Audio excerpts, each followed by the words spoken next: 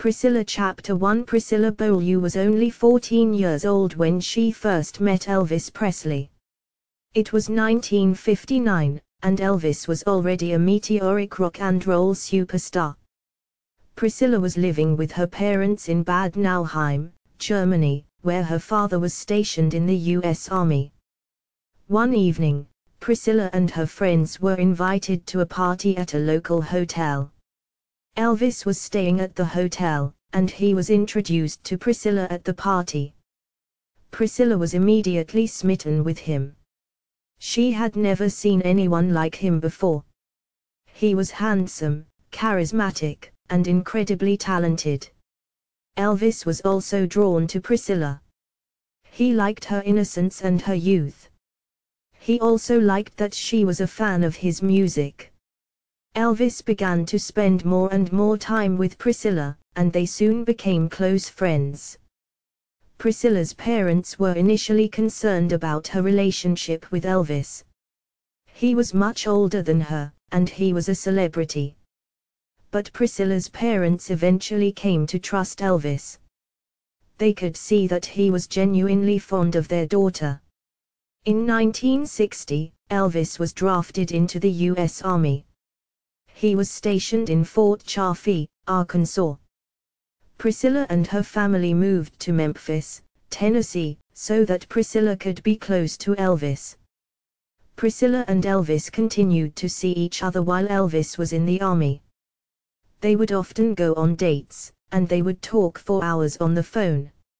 Elvis was very supportive of Priscilla, and he encouraged her to follow her dreams. After Elvis was discharged from the army, he and Priscilla moved in together at Graceland, Elvis's mansion in Memphis. Priscilla continued to attend high school, but she also spent a lot of time with Elvis.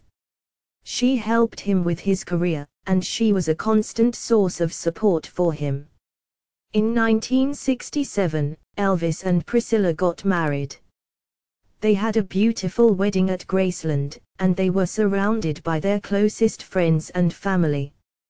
Chapter 2 Priscilla and Elvis's marriage was initially very happy.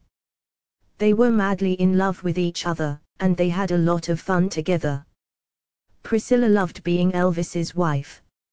She enjoyed traveling with him and meeting all of his famous friends. But Priscilla soon realized that being married to Elvis was not always easy. He was a demanding husband, and he often had unrealistic expectations of her. Elvis also had a lot of personal problems. He was struggling with addiction, and he was often depressed. Despite Elvis's problems, Priscilla remained committed to him. She loved him deeply, and she wanted to help him. But as the years passed, Priscilla began to feel increasingly isolated and alone. She felt like she couldn't be herself around Elvis. She had to conform to his expectations, and she had to suppress her own needs and desires. In 1968, Priscilla gave birth to a daughter, Lisa Marie. Priscilla was overjoyed to be a mother, but she also felt overwhelmed. She was trying to raise a child while also being a supportive wife to Elvis. As Lisa Marie grew older, Priscilla began to realize that she needed to make a change. She didn't want Lisa Marie to grow up in the same kind of environment that she had. She wanted Lisa Marie to have a normal childhood. In 1972, Priscilla and Elvis separated. It was a difficult decision for both of them, but they knew it was the best thing for their family. Priscilla and Elvis remained friends after their separation, and they co-parented Lisa Marie successfully. Priscilla's marriage to Elvis was tumultuous, but it was also a time of great personal growth for her. She learned to be independent and to stand up for herself. She also learned to love and accept herself for who she was. Chapter 3 After her separation from Elvis, Priscilla began to focus on her own career. She started a successful modeling career, and she also starred in several films and television shows.